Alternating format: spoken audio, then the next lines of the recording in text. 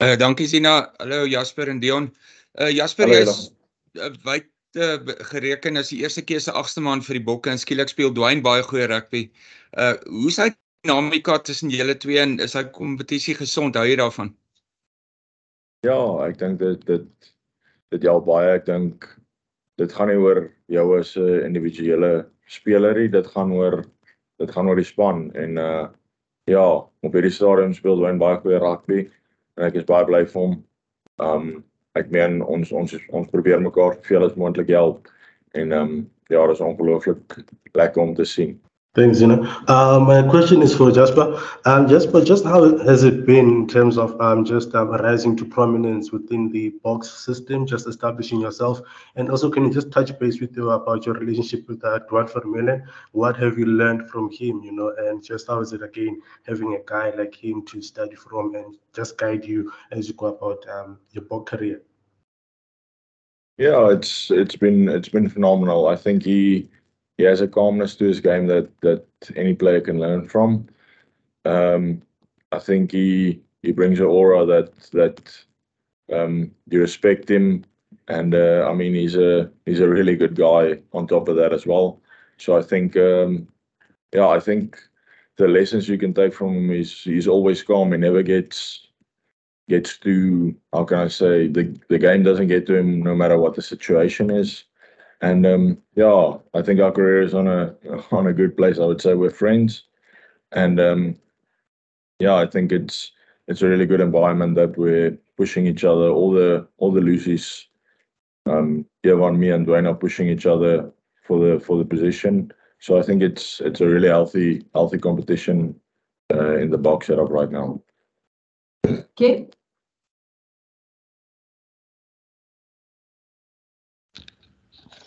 Thanks. How's it, Jasper? How's it, Dion?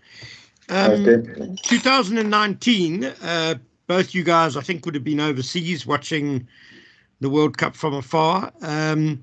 If you could each just tell us, please, what it would mean for you guys to be going to a World Cup. Both of you have been around a little while. So just how special, how determined are you to get into that World Cup squad? Yeah, I think I was still at the Cheetahs at that stage. But yeah, I mean, as Dion said, it's the pinnacle of anybody's career. I think everybody's desperate to get into that squad, and I think at this point you'll do whatever you can to get into the squad. So I mean, it would be an amazing opportunity and a privilege to represent the Springboks at the World Cup. Yeah, I think it's as Leon said, it unites the country, and I mean it's special to represent the Springboks and to have that opportunity to maybe bring a bit of joy back in South Africa. Yes, but how does the balance of the back row differ from previous tests? I haven't been there that long, so but I think there's a real good balance in the back row. I think everybody's playing well. If you take a guy like Pieter Steef, Marco, Cio is also coming back. We know what he can do. Dwayne is playing exceptionally. He's playing really well. Jevan also had an amazing season, and Dion for the Stormers as well. Frank is in the back row as well. So I think the quality in the back row is really, really good, and I think that's a really good thing, so that we can keep on pushing each other. If the players on the bench for this test, what difference do you think they can make? I think the thing we all see what the players have achieved, and like how good the players are. I think the quality we have in the system, you can't say somebody's better than anybody else, because the quality we have right now is exceptional. And I think the work we also put in we really worked hard. So I think there's a high quality that we can bring, and as always, just physicality and just playing our best. Last question: is there a tangible feeling in the squad that this is a fine opportunity to say, pick me for the World Cup?